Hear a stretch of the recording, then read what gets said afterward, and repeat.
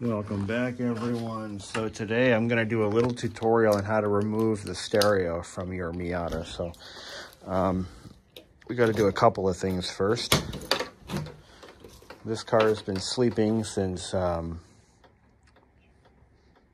October. It's now late March, and we need to reconnect the battery so I can move the car. So I'm gonna grab me a 10mm socket.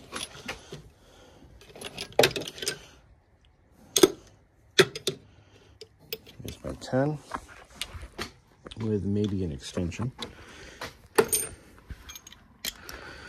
Just in case I accidentally weld this extension to the chassis, because that's something that can happen.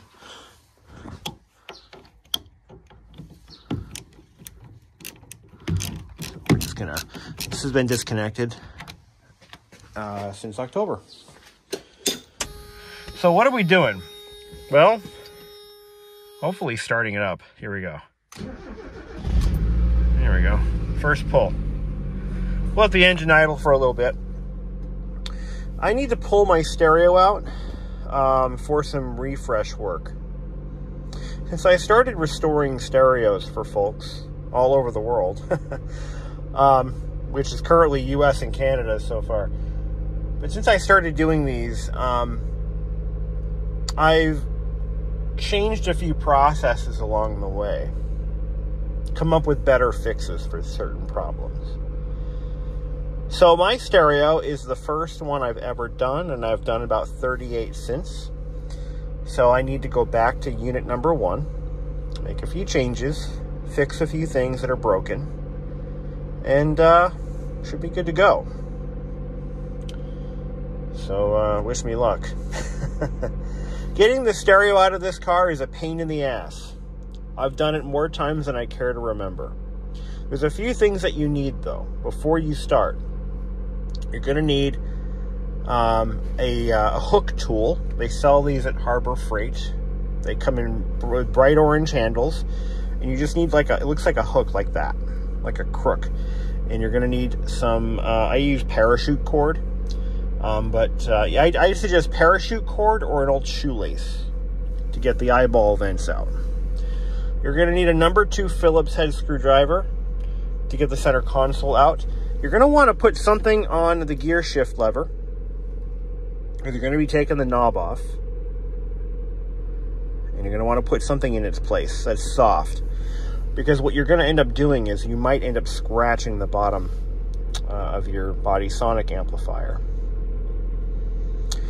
We're also going to pull, if I can get to it tonight, I'm going to pull out the cigarette lighter. I have a brand new one for it. Factory fresh from Mazda.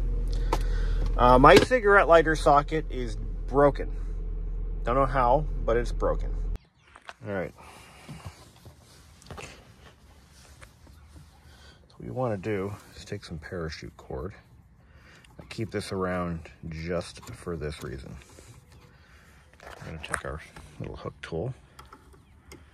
It's easy to do this two-handed, but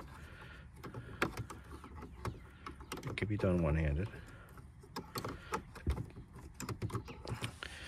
If these have never been taken out before, it's much harder. But the more you take them out, the easier it gets.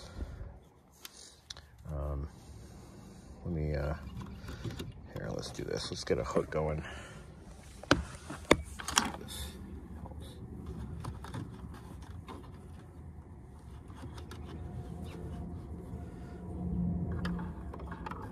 And you just reach in there with your little hook tool.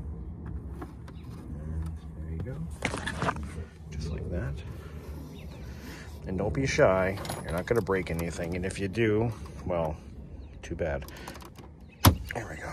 Nice firm yank. These are replacements. These are not original. These are factory though. These are for the later NA, I believe, possibly NB. You can tell them apart because the original ones on the NAs have a longer bump on the front. But my originals would no longer maintain position no matter what, so out they come. You can pull the battery if you do this. It's not a bad idea. I'm not going to because I don't think I need to. I'm not doing anything with the vehicle's wiring. We're just unplugging some harnesses, so. But the service manuals will always tell you to pull the battery and all that. Not a bad idea. Not a bad idea. But like I said, I've done this 100 times, so I'm not worried about it. It's an unnerving thing to do, pulling these out, because you think you're going to break them, but they don't break. Now the next thing you want to do is we'll take out the screws from above here. We'll just go ahead and pull the shifter. This car is on a hill. So you want to make sure your brake is firmly applied. I have the aftermarket IL Motorsports console, but it's very similar to the factory one. So we're going to just take everything out of it, dump it on the floor.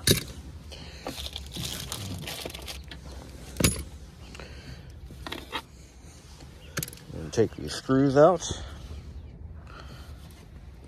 That's got to come off, the gas one only. And then the rest of it's all screws. We are going to pull the glove box.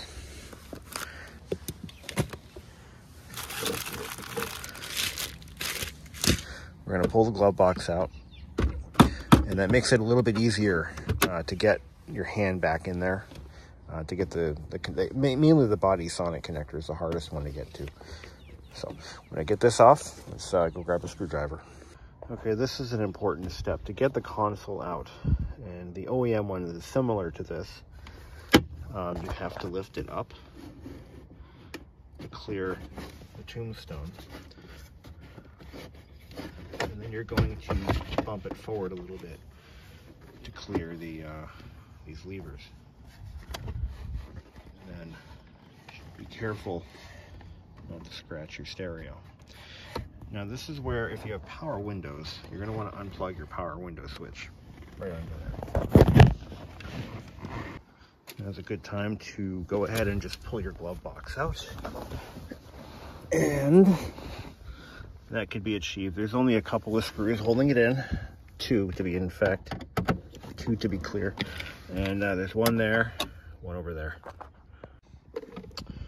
If anybody knows of a company that does flocking, let me know. I'm gonna have to do something with this.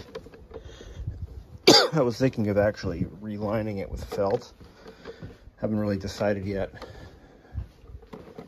I mean, it's a glove box, who cares, but I do. So we'll put that someplace safe where it won't get scratched. Over here is fine. I'm gonna have this thing apart for a little while, so the car has to remain movable, and it will. So, all right, now we got to pull the tombstone. I'm going to take the insulation out of here, put that on the floor. We're going to draw the stick shift lever back. There's one screw there.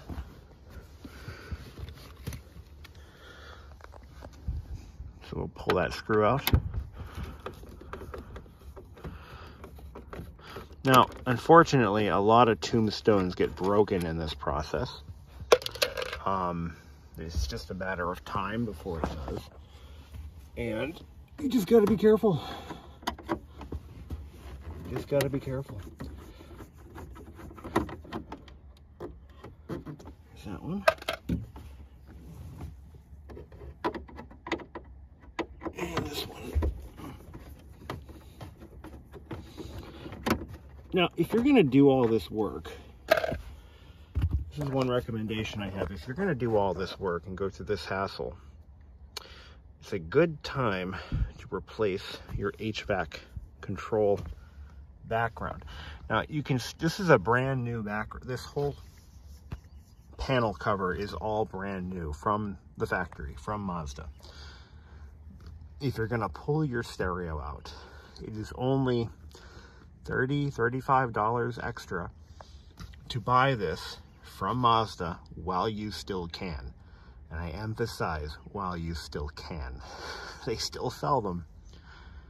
And they're readily available. Also, it's a good time to do your shifter accordion, because taking all this apart again just for that is not something anybody wants to do.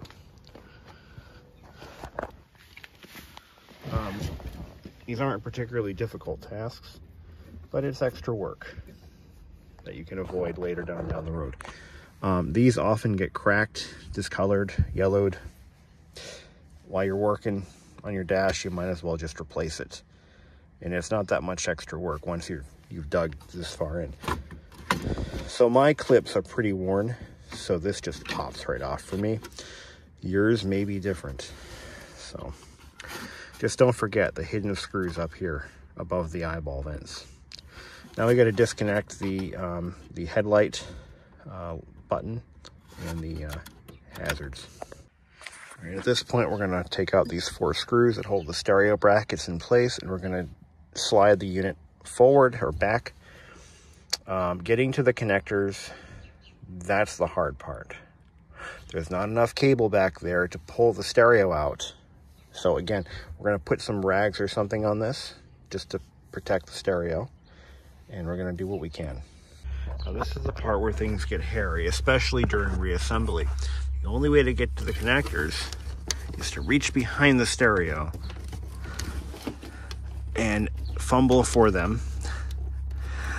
This I hate. And figure out where the buttons are. I got the body sonic harness out. There's that one. And then I gotta reach back to the other side, and you will cut yourself. Promise. So I've got the radio pulled out. This is why we cover the shifter knob, or the shifter post. This is how you scratch. I got a lot of these that come in, by the way, that have scratches right where you think they are. And I'm gonna reach on the other side and pull that connector harness out too. Not fun. Okay, stereo is now liberated from the dash. This is what it looks like. Now, these connectors, as I understand it, they have to be mounted or placed right where you see them. I don't think, you know, when I reassemble it, I think I'm gonna try putting it in this way, see if I get the same result. But don't forget, there's your body harness, your body sonic connectors right there. That's specific to this car. Don't mind a little bit of surface rust on that. That's just normal. Doesn't mean your car was in a flood. That just means it was exposed to moisture, which is normal. But that's the dash hole. Now, cigarette lighter, I've never done before. We're going to learn how to do that right now. I got to pull this cover off. Imagine that. It's a steel cover. This car is built like a 1980s Buick. In some ways, it shocks me. It really does. The way this thing is built, it's just why they used a heavy steel cover here. I'll never understand, but they did, and that's that. That was Mazda's choice. Anyway, so pull this down.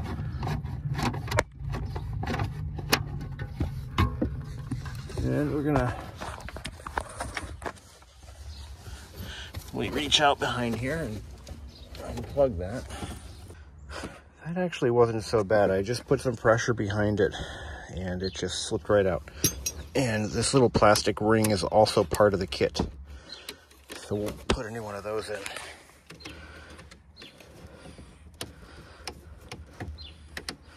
I'll have to, where's my pick?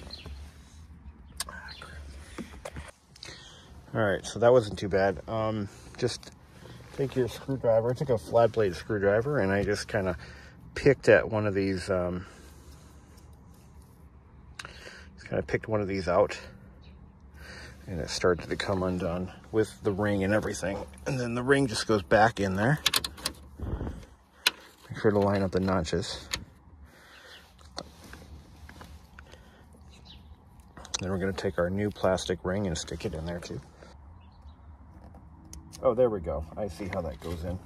All right. Okay, I gotcha.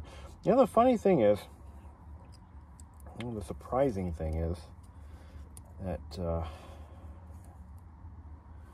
cigarette lighter does not illuminate like so many other Japanese cars of this era. The lighter doesn't illuminate. You think it would, but it doesn't. So if you're expecting to find a bulb back there, well, keep looking because you won't find one. Now this is keyed to go in only one way, and it's, yeah, there's the key right there. Okay. Ah, it's in. Make sure you remember to plug it in first. Let's test it out. This car, the ignition has to be on for that to work. Let's make it so. There we go.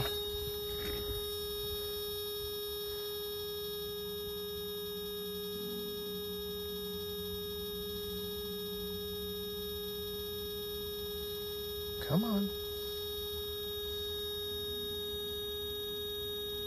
Unless the battery's dead. Oh, wouldn't that be? Oh, there it goes. There we go. Look at that.